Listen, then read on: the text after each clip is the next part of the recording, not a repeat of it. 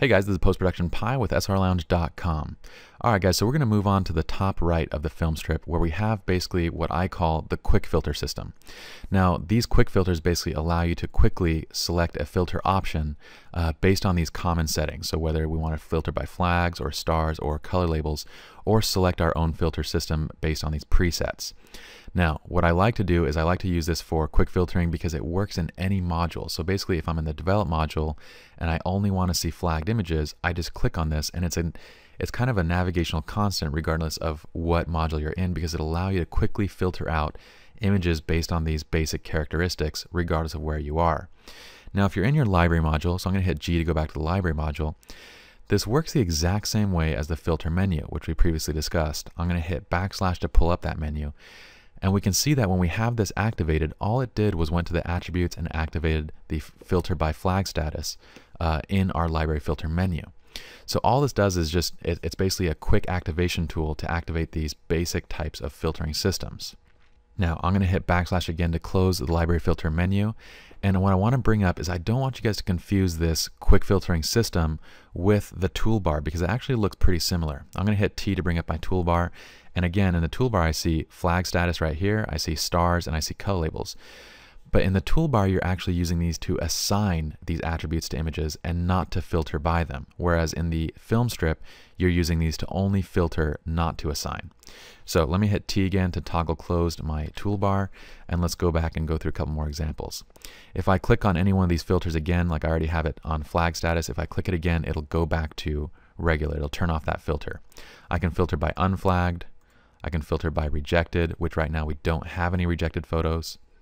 I can filter by stars, and we can also change our operator just like we would in the filter menu by clicking right here. And we can have the rating is equal to whatever number we want, whether it's 0 or 3 or 4 or 5, whatever we have. I can turn it off again by clicking 5 stars and then choosing greater than, so that it basically gives me everything. Or I can do the quick and easy way, just going to the right side and just saying no filter from the very top, and it'll automatically clear out those filters. And lastly, we can filter by color label. So let's see if we have any color labels assigned right now, which I don't think we do.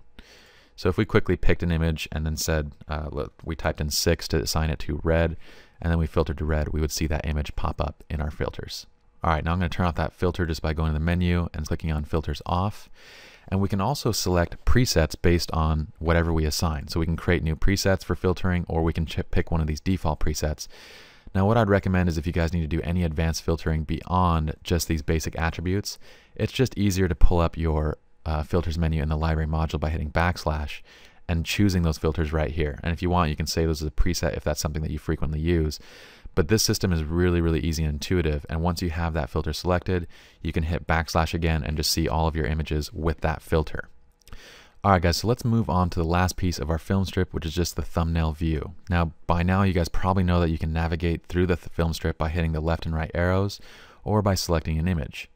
We also know that we can actually customize what we see in our Filmstrip thumbnail view by going to the preferences.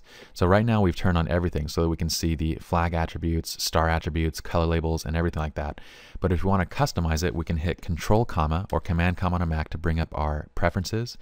Go to the Interface tab, and then on the Filmstrip, we can customize exactly what we want to see in the Filmstrip. We can choose whether we want to show photos in the navigator on mouse over, or show the photo info tooltips, show stack counts, badges, ratings, and pics.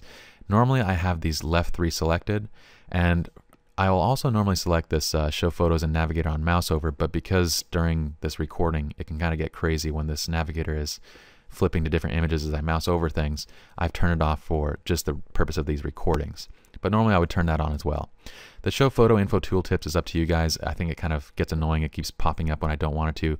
Usually when I want to see more information on an image, I'm just going to look at my metadata or my histogram. But just know that we can customize how that Filmstrip looks and what we're seeing by these preferences. All right, so let's close up the preferences. So the last thing that I want to go over in the Filmstrip is our right-click menu, which is going to bring up a listing of common functions that you might want to do to these images in this menu. So we have the option to lock this to the second window, which we know is going to bring up our secondary display and lock that image in place so we can compare it to whatever we want. I'm going to close this, and then we also have next is the option to show it in Explorer. We know exactly what that does. It'll bring up your Explorer or Finder window on a Mac, and it'll show you that file in Explorer. We can also go to the folder in the library or go to any collection if it's in a collection. If it's not, it'll say not in any collections. We have the option to edit in various applications, which we went over previously when we were discussing the editing in third-party applications such as Photoshop and stuff like that. We can also set flag ratings, set star ratings, color labels, whatever we want directly from this menu, although using the shortcuts is going to be much, much quicker. We can add keywords directly from this menu, add it to a quick collection directly from this menu. We can stack them. And stacking is basically where you stack an image on top of each other. And it's something that I don't find particularly useful because what it does, I'm going to show you an example. If I take these two images and I hit Control G, it's going to group them up into a stack. And so this stack, I know it's in a stack because if you look right here on the right side, you can see that you have the stack little bars right here. So if I click that, it'll show me everything that's in that stack. Now, I don't like using stacks because I never see that little icon and I never realize that those images are stacked, and so it makes it hard to find things. But if you want to stack something, you can stack it from that menu, and then you can unstack it from the same menu as well. So if I go down here and I right click again, I can go to stacking and I can say to unstack those items. So if you use stacking, you can access from that menu as well. Let's right click again. Let's go over our next option, which is to create a virtual copy. Now, creating a virtual copy is different from actually copying an image. A virtual copy is just a copy of that image with different settings. When you first create the virtual copy, you can do it by clicking in that menu, or you can use the shortcut which we used previously, which is Control and apostrophe or Command apostrophe on a Mac.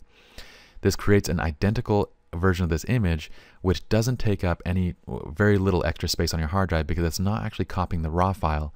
It's just adding an additional virtual copy with new settings.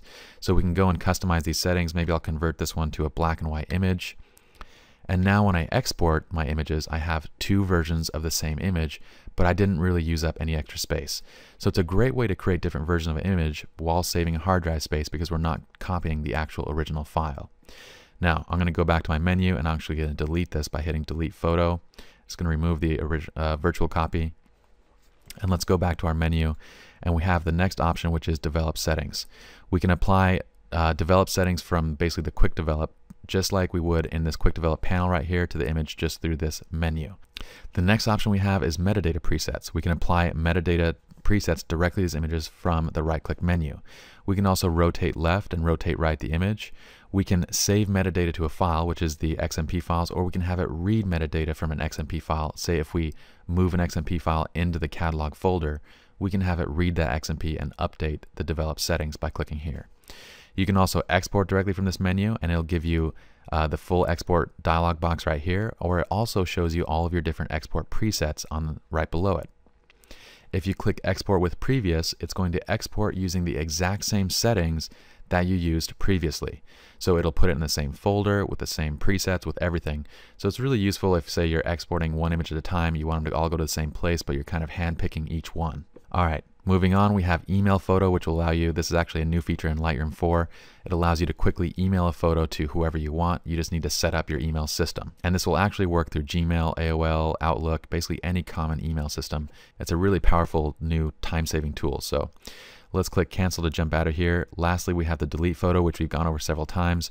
And we also have view options where we can change our actual view options directly from this menu without having to go into our preferences. So again, it's the same way to access those preference interface options for the film strip, but directly from the film strip itself.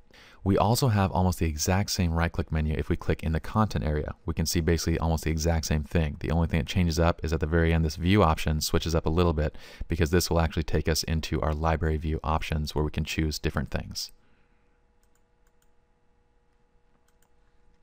Now, most everything in these menus are things that we've already gone over. It's just another way of accessing those different tools if you forget the shortcuts or if you forget menu items.